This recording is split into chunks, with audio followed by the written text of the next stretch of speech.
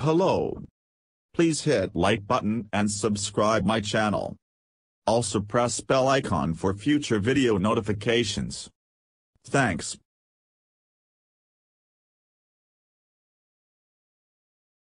While the physical differences between humans and non-human primates are quite distinct, a new study reveals their brains may be remarkably similar. And yet, the smallest changes may make big differences in developmental and psychiatric disorders. Understanding the molecular differences that make the human brain distinct can help researchers study disruptions in its development. A new study, published recently in the journal Science by a team including University of Wisconsin-Madison neuroscience professor Andre Sousa, investigates the differences and similarities of cells in the prefrontal cortex, the frontmost region of the brain, an area that plays a central role in HIG. The cellular differences between these species may illuminate steps in their evolution and how those differences can be implicated in disorders, such as autism and intellectual disabilities, seen in humans.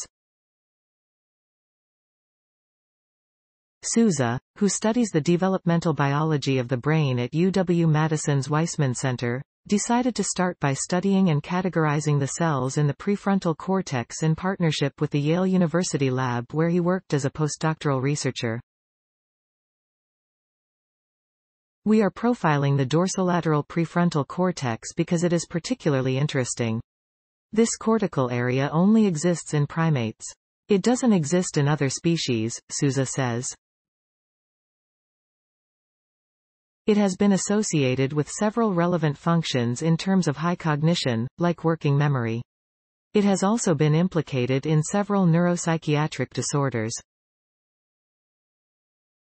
So, we decided to do this study to understand what is unique about humans in this brain region.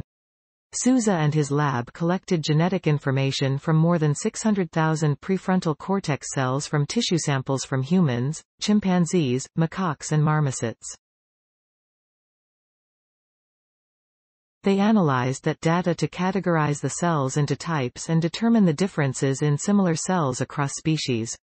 Unsurprisingly, the vast majority of the cells were fairly comparable. Most of the cells are actually very similar because these species are relatively close evolutionarily, Sousa says.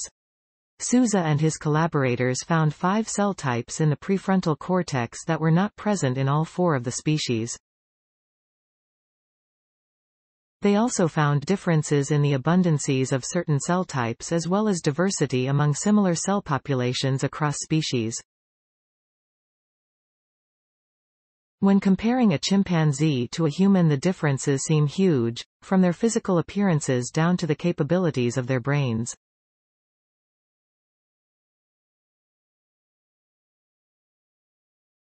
But at the cellular and genetic level, at least in the prefrontal cortex, the similarities are many and the dissimilarities sparing. Our lab really wants to know what is unique about the human brain.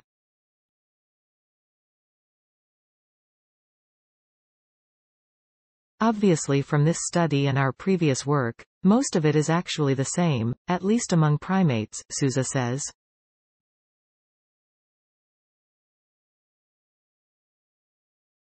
The slight differences the researchers found may be the beginning of determining some of those unique factors, and that information could lead to revelations about development and developmental disorders at a molecular level.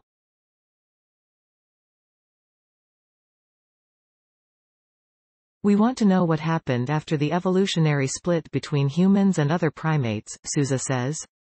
The idea is you have a mutation in a gene or in several genes and those genes now have slightly different functions. But if these genes are relevant for brain development, for example, how many of a certain cell is produced, or how cells are connecting to other cells, how is it affecting the neuronal circuitry and their physiological properties? We want to understand how these differences lead to differences in the brain and then lead to differences we can observe in adults. The study's observations were made in the brains of adults, after much of the development is complete.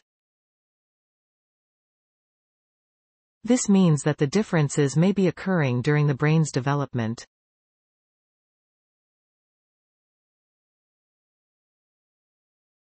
So, the researchers' next step is to study samples from developing brains and extend their area of investigation past the prefrontal cortex to potentially find where and when these differences originate. The hope is that this information will lead to a more robust foundation to lay developmental disorder research on top of. We are able to do extraordinary things, right?